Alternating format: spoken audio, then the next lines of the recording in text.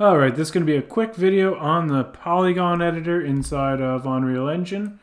I think it's one of the most overlooked and underused plugins in the system. So first thing I'm going to do is type in Polygon editing and enable it.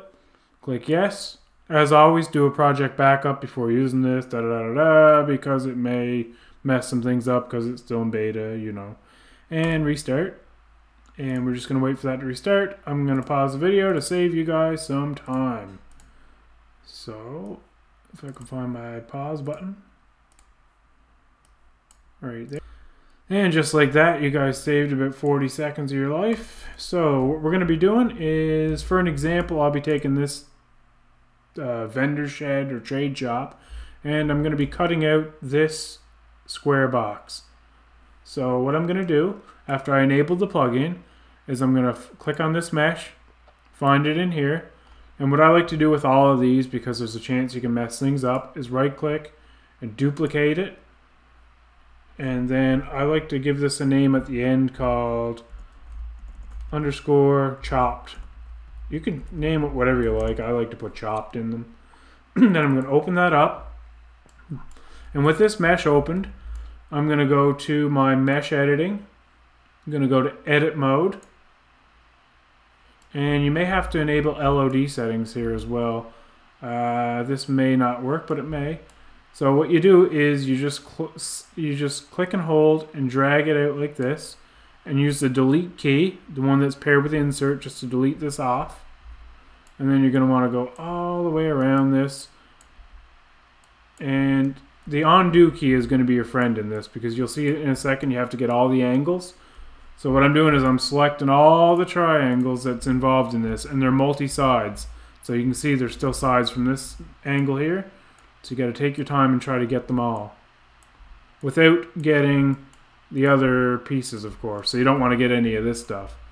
So you want to spend some time on this and make sure to get all the angles, because you're going to miss some starting off. I'm gonna do a rough job here just to get through the video with you, but you'll see what I mean. Make sure you get the underside as well and the back side. See, I just grabbed some of this by accident. Just Control Z if you grab too much, and you can start fresh again. So you can see I need to get rid of this, and very important, underneath. See, I didn't even get to the underneath because this is multi-sided, so we'll get rid of that. Just make sure you work all the angles. You can spend a long time. I've spent like 45 minutes getting a guitar done. So I want to grab all of this junk. I'm going to do the best. See, I got the back again, so Control Z. Make sure you only get the thing you're trying to get rid of. Just like that. Get every single side. See, I didn't even touch the back.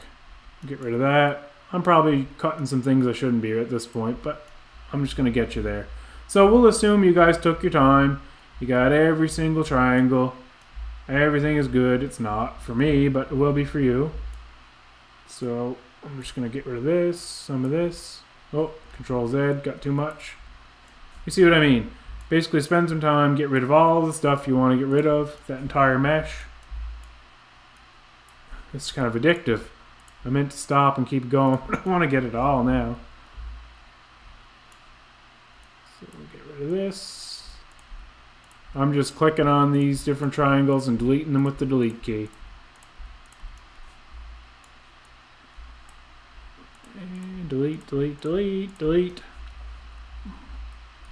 Alright, that's good enough. So when I'm done all this, I'm going to save it by File, Save. Gonna go back to there, save it here again. Sometimes you're gonna get an error when you come in here saying your LOD settings, and you may have to set that to 0, or you may have to set it to auto and then save it again. But I didn't have any issues with this mesh.